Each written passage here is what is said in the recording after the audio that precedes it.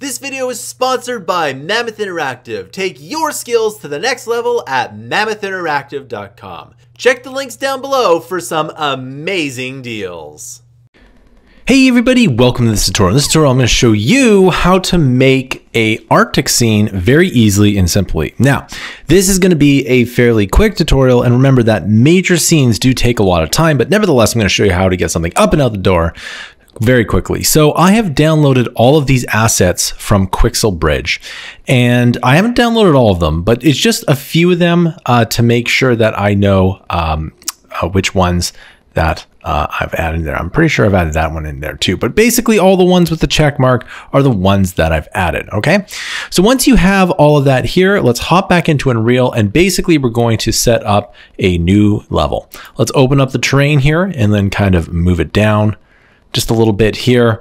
And I already have the trampled snow, but in case you don't have the trampled snow, just simply click the trampled snow, push create, and there we go. Now, the other thing that you will definitely need to do with the trampled snow is go into the mega scans here, go to surfaces, and go to the trampled snow here. Now, I think I've already done this, yes, off screen, just because the last one, my computer ran out of memory.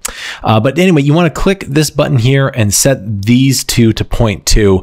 And what that will do is that if we just quickly look at this, it will make the snow look that much better. So if you don't do that, it won't look as good, but that actually looks pretty good in terms of snow. So let's just go ahead and let's do that here. The next thing we need to do is add in a bunch of different assets here.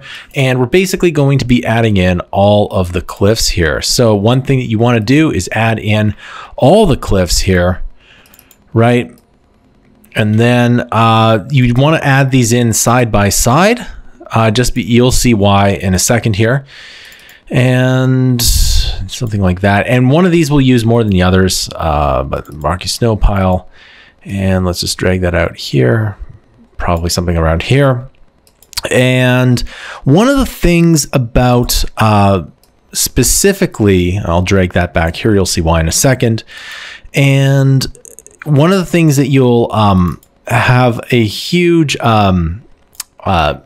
problem with it first is should you resize any of these assets? And the answer is absolutely yes, you can. Now at some point the assets do become a bit pixelated, but for the most part you can resize them. So let's select all of these here and then make sure the lock is selected here, and I'm just going to select this up, and for some reason it's not working, but anyway, nevertheless, just add it into 3, and I think that should be good. And looks pretty good here. I'm just going to move this back, and what we want to do is we want to create something that looks something along the lines of kind of like a hallway. So all you have to do is kind of rotate these here, and you can actually scale them a little bit, but nevertheless, let's rotate this as well. Move this over something like this, and then you can kind of move it over like so. And you can always copy and paste some of these here.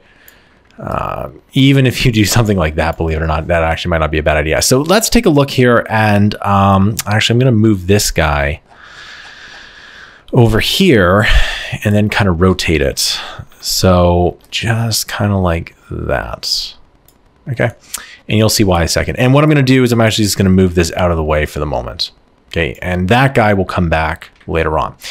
Okay. So the next thing we got to do is we got to move all of these here kind of in line with one another.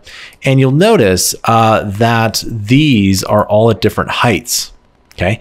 And so if you actually are looking for an ice sheet of some kind, they probably will be at different heights, but you can always move these up here. So we can maybe say 3.5.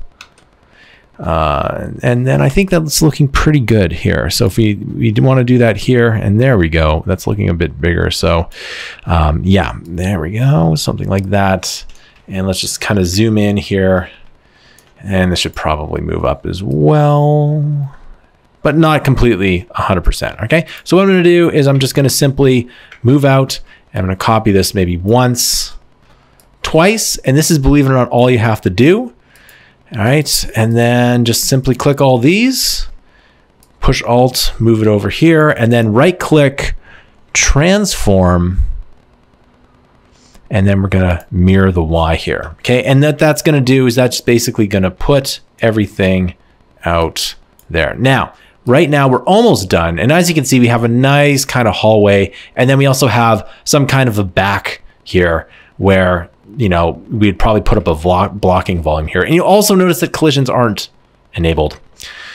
All right, so not done yet. Let's hop in. There's a couple things we got to do. So first of all, let's hop back into the terrain here, and I'm just gonna raise some of the, it's a bit too much here. There we go. Just raise it up just a bit. And then remember how there was this one thing here in the background? Well, what we're gonna do is we're going to kind of move it over here, and we're gonna rotate this. And then you would normally have this way off in the distance, but I'm just gonna make it pretty big, right? And just kind of move that back. Okay, and then if we play it, there we go. It looks like there's something at the end there, right? And that's pretty much it. And that is how you make a very simple snow scene with Unreal. And so you can kind of move up here, and yeah. And then if you really wanted to make other things, you can too. But that actually looks pretty good for considering how little time we actually put into it, right? Now, of course, there's other things you can do. You can play around with the light and the time of day, etc. But if there's one last thing that you can do is you can change this default material to something like a metal so it stands out like copper or something, right? And there you go. Something different. All right, so that concludes this video. Thank you so much for watching this video. Please be sure to like and subscribe. As of now, this channel is not monetized. It really helps out if you monetize this channel. Also, if you really like this channel, you can go to mammothinteractive.com to get some amazing courses, including some Unreal courses. It really does help us out. This channel doesn't do Patreon. Instead, we sell our digital products down below. The more money you get for the content that you buy below, the more content we can make. Thank you, and I'll see you in the next video. Hey everyone, thanks for watching this video. If you really like this video, you can buy our content down below. It really does help us out when you buy our content down below because this channel doesn't do a Patreon. Instead, we sell our digital products down below. If you really like this channel, you could subscribe to Mammoth Interactive's huge library of content. We release 20 to 60 hours of fresh new content per month every single month. We release everything from Adobe tutorials to 3D modeling tutorials to game development tutorials to machine learning tutorials to web development tutorials and more. We're constantly pushing the bounds in e-learning, and if we can get to 10,000 paid subscribers per month, we can become the best e-learning company on the planet. Thanks for watching, and I'll see you in another video.